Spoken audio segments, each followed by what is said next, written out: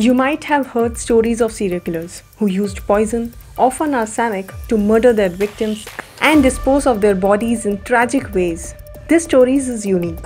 This killer not only brutally murdered women but also filmed their torture.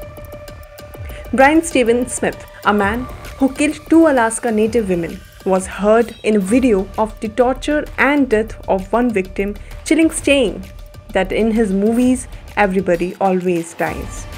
This is a killer who feared neither the police nor the law, seeing himself as a king in his own twisted realm. Let's delve into this story.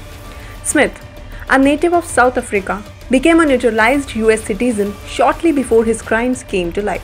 In February, he was found guilty on 14 criminal counts, including first and second degree murder, tampering with evidence, and sexual assault. These charges stemmed from the murders of 2 Alaska Native women. During his sentencing on July 12th, Smith showed no emotion as he received a 226-year prison sentence.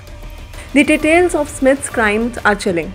Kathleen Henry, 30, who was sexually assaulted and murdered on September 4, 2019 in an Anchorage hotel room, where Smith also recorded her death in both still photographs and numerous videos, which later became crucial evidence.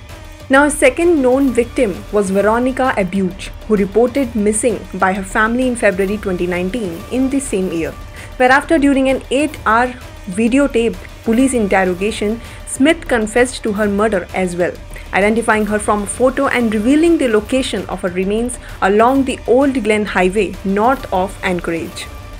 Smith's arrest in 2019 came under unusual circumstances when a sex worker with a lengthy criminal history stole his phone, which contained a digital memory card from his truck.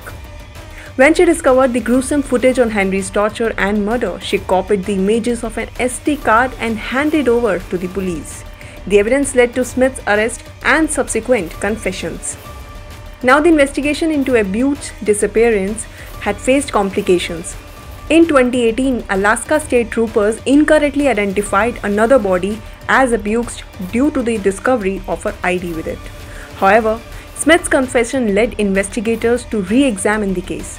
Using dental records, they confirmed that a skull with a bullet wound found in the area Smith identified belonged to Abouchuk. The last image found on Smith's memory card, dated September 6th, shows Henry's body in the back of a black pickup truck. Her body was discovered weeks later. Video from the memory card shown to the jury, but hidden from the gallery, did not show Smith's face. However, his South African accent provided a crucial clue to his identity. Throughout the video, Smith spoke as if addressing an audience, eerily stating, "I'm in movies, everybody always dies," and pondering what his followers would think of him. His chilling remark was, "People need to know when they are being serial killed," underscores the terrifying reality of his crimes.